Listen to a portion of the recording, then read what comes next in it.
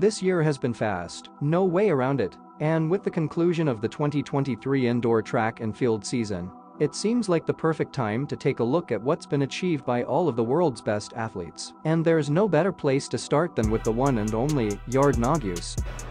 In his 3 races this season, Nuguse got 3 wins and broke 3 American records. That's right, in the 3,000 meters with a time of 7:28.24, in the mile with a time of 3:47.38, and in the 1,500 meters with a time of 3:33.69. This dominance from one athlete in one season is just unheard of, especially so early in the season too. Following the momentum set up by Nuguse, Woody Kincaid took his shot at the record. At the 2023 John Thomas Terrier Classic, Kincaid blazed to a 12:51.61 and left the field and former American record in his dust. Over in the sprinting, world records fell just as easy as their distance counterparts. First, Femke Bol took down the decades-old indoor 400 meters world record with a time of 49.26 seconds, truly flexing her speed. And of course, when speed is mentioned, only one name can come to mind: Abby Steiner. In the 300 meters dash with an American record time of 35.54 seconds, Steiner gave a convincing start to her season like we've come to expect. The last of the notable sprinting performances include only Alia Hobbs' 60 meters dash American record of 6.94 seconds,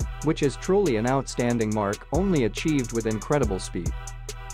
Over in the throws, our usual favorites proved why they're on top. In the shot put, Ryan Crouser broke his own record with an absolutely massive throw of 23.38 meters, putting any doubts that he's the person to beat to rest. In the weight throw, with a throw of 26.02 meters, Deanna Price broke the American record against an extremely stacked field, only adding to the United States' dominance in the throws. At the USA Track and Field Championships in Albuquerque, New Mexico, Anna Hall steamed towards an American record in the indoor pentathlon with a mark of 5,004 points. And last but certainly not least, the man, the myth, the legend, Mondo Duplantis, proved that he is the greatest to ever live with his vault of 6.22 meters. It's unbelievable how much Duplantis has done and can do, and that goes for everyone. With all of the performances this indoor season, it begs the question: how far will these athletes go this season? This is where I turn the question over to you. What do you think will happen as these athletes transfer into outdoor? More American records? World records? What do you think? Nonetheless,